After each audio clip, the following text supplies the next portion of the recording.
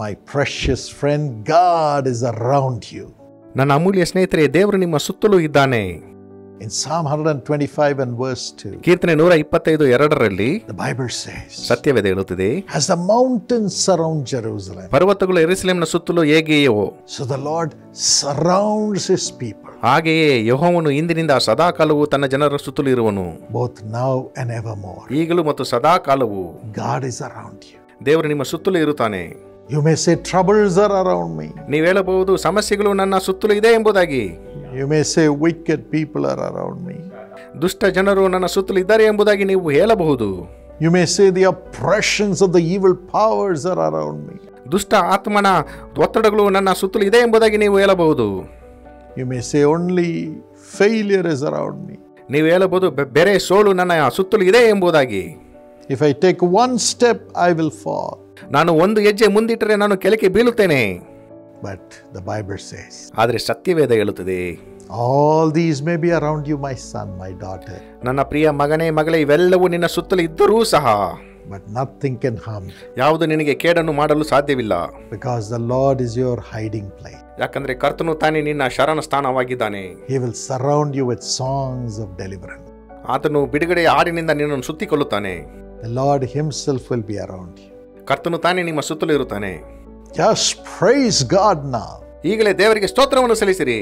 And say, thank you, Lord Jesus, you are around me. ನೀವೆಲ್ಲರಿ, ಕರ್ತನ ದೇವರೇ, ನಿನಗೆ ಸ್ತೋತ್ರ, ನೀನು ನನ್ನ ಸುತ್ತಲೂ ಇರುವುದಕ್ಕಾಗಿ. Thank you, Lord, Holy Spirit, you are around me. ಪವಿತ್ರಾತ್ಮನೇ, ನಿನಗೆ ಸ್ತೋತ್ರ, ನೀನು ನಮ್ಮ ಸುತ್ತಲೂ ಇರುವುದಕ್ಕಾಗಿ.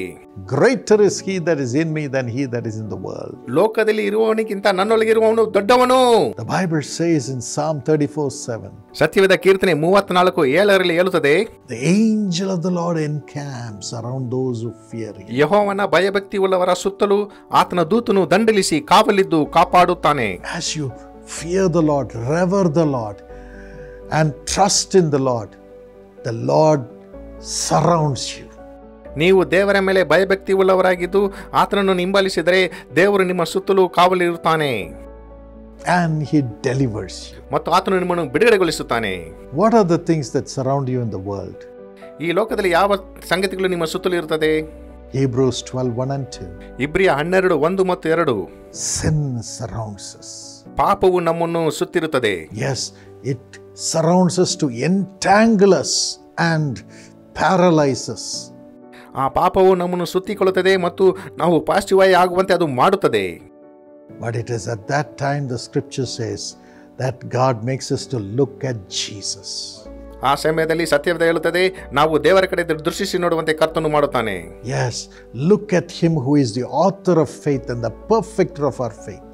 ನಂಬಿಕೆಯನ್ನು ಹುಟ್ಟಿಸುವವನು ಪೂರೈಸುವ ಆಗಿರುವ ಯೇಸುವಿನ ಮೇಲೆ ನೀವು ದೃಷ್ಟಿಯನ್ನು ಇಡಿರಿ. And he will say, my son, my daughter, I have destroyed the sin. ಆತನು ಹೇಳ್ತಾನೆ, ನನ್ನ ಪ್ರಿಯ ಮಗನೇ, ಮಗಳೇ, ನಾನು ಪಾಪವನ್ನು ನಾಶ ಮಾಡಿದ್ದೇನೆ ಎಂಬುದಾಗಿ. I have destroyed the curse of sin. ನಾನು ಪಾಪದ ಶಾಪವನ್ನು ನಾಶ ಮಾಡಿದ್ದೇನೆ through my sacrifice on the cross. ನಾನು ಶಿಲುಬೆಯಲ್ಲಿ ಮಾಡಿದ ತ್ಯಾಗದ ನಿಮಿತ್ತವಾಗಿ. Now trust me and walk in righteousness. ಈಗ ನನ್ನ ಮೇಲೆ ನಂಬಿಕೆ ಇಟ್ಟು ನೀತಿವಂತಿಕೆಯಲ್ಲಿ ನಡೆಯಿರಿ.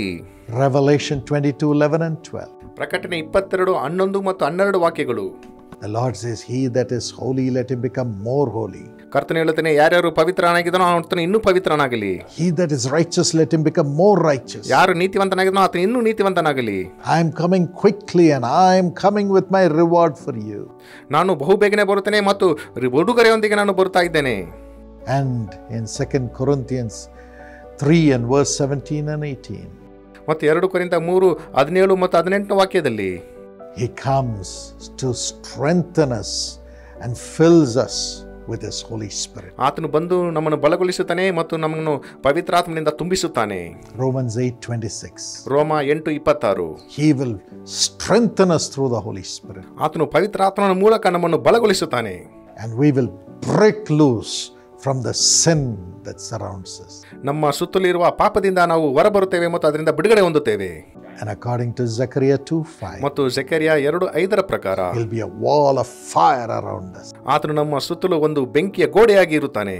As the Holy Spirit overflows in us and we speak in new tongues, ಪವಿತ್ರಾತ್ಮನು ನಮ್ಮ ಒಳಗೆ ಹೊರಸೂಸಿ ಮತ್ತು ನಾವು ನೂತನ ಭಾಷೆಯಲ್ಲಿ ಮಾತನಾಡುವಾಗ God's glory will be upon us. ದೇವರ ಮಹಿಮೆ ನಮ್ಮ ಮೇಲೆ ಇರುತ್ತದೆ. And everything we do will be according to God's purpose. ನಾವು ಏನೇನು ಮಾಡುತ್ತೇವೆ ಅವೆಲ್ಲವೂ ದೇವರ ಯೋಜನೆ ನಿಮಿತ್ತವಾಗಿ ಮಾಡುತ್ತೇವೆ. And we will prevail and be more than a conqueror. ನಾವು ಈ ಲೋಕದಲ್ಲಿ ಜಯಶಾಲಿಗಿಂತ ಹೆಚ್ಚಿನವರಾಗಿರುತ್ತೇವೆ. May God give you this grace. ದೇವರು ಈ ಕೃಪೆಯನ್ನು ನಿಮಗೆ ದಯಪಾಲಿಸಲಿ. God is around you. ದೇವರು ನಿಮ್ಮ ಸುತ್ತಲೂ ಇದ್ದಾನೆ. You will live. ನೀವು ಜೀವಿಸುತ್ತೀರಾ. God bless you. ದೇವರು ನಿಮ್ಮನ್ನು ಆಶೀರ್ವದಿಸಲಿ.